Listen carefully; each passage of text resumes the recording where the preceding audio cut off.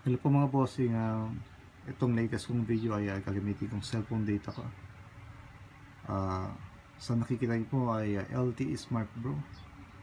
Ah, Gaya ng ibang video ko ay naka booster antenna ko dito or something booster device.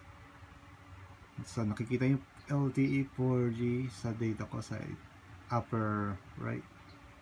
Tapos dito sa mobile cell info light, okay, yes, LTE Smart Pro. Tapos since nakalock siya sa data ko dito sa Smart Pro, tapos sa token text ko ay automatically GPRS or 2G.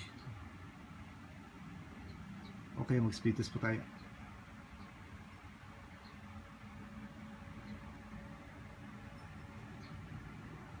Okay.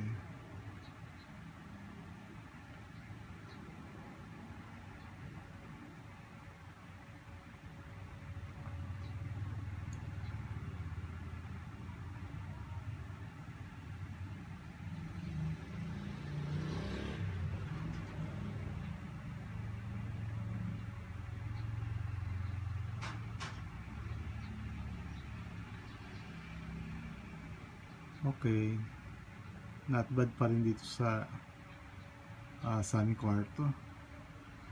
Pero once pinatay ko to yung itong device na to, yung mismong booster device, syempre hihina. So balik tayo dito sa network cell info. Tapos teka, saan pa ilalagay ito?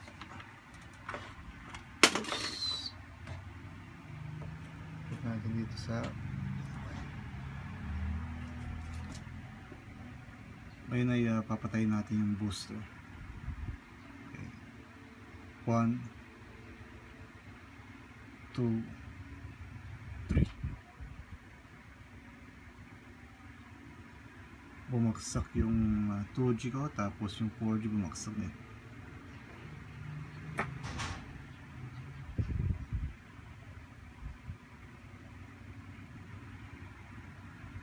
So may mag speed test tayo.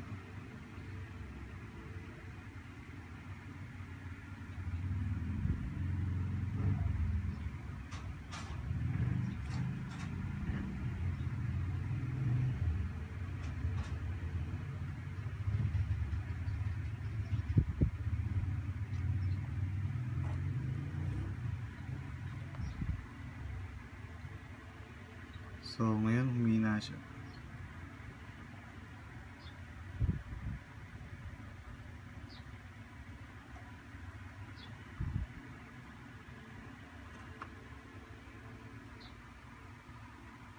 Yung upload, syempre humina din.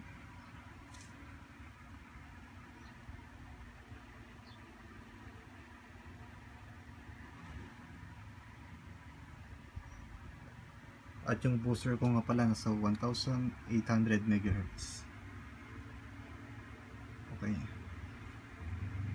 Mas yung result, at pala result. So ngayon malaki pinag-iba, no? Ito yung itong 23 Mbps merong booster, yung 1 Mbps or 1.19 Mbps walang booster. So big difference talaga kapag may naka-booster dito sa overcrowded na kwarto or bahay. Okay, salamat sa inyong panonood. Hala po.